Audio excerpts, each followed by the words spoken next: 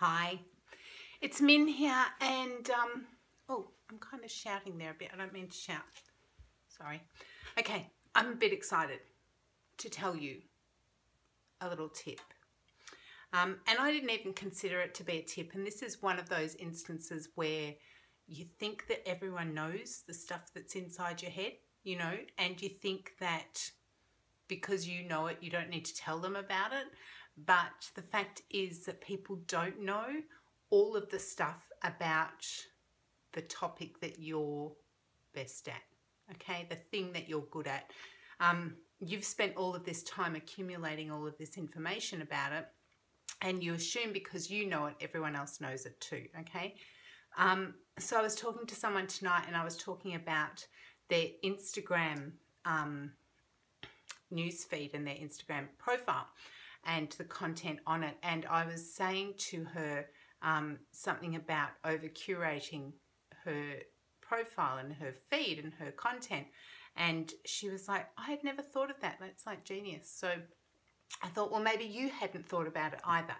So when you go to someone's profile on Instagram and the whole thing is just beautiful and it's curated to within an inch of its life, and everything has the same font or the same color or the same, or they've done like some pretty picture out of little pictures, or they've done a pattern, like black and white color, that kind of thing.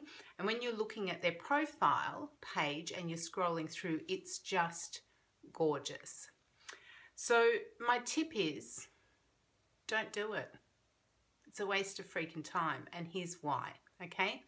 You spend so much time curating your content to make sure that on your profile page it looks beautiful, but the fact is that people actually look at your profile maybe once, ever, when they're making that decision whether to follow you on Instagram or not. And there's a really good chance that after that one time, they never visit your profile again, or and they only see your content in their newsfeed as they're going through, or they're searching for it by hashtags, or they might jump into your profile just to click on your link for something. But generally, they don't stop at your profile and happen to see all the work that you've put in to make it so beautiful. There's a whole heap of other things that you could be doing in your business with the time that you're taking to make your profile page look beautiful and curated to within an inch of its life. For my money, it's a waste of money, it's a waste of time, and you could be doing actual money generating activities in your business while you're messing around with that. Okay, so that's my tip.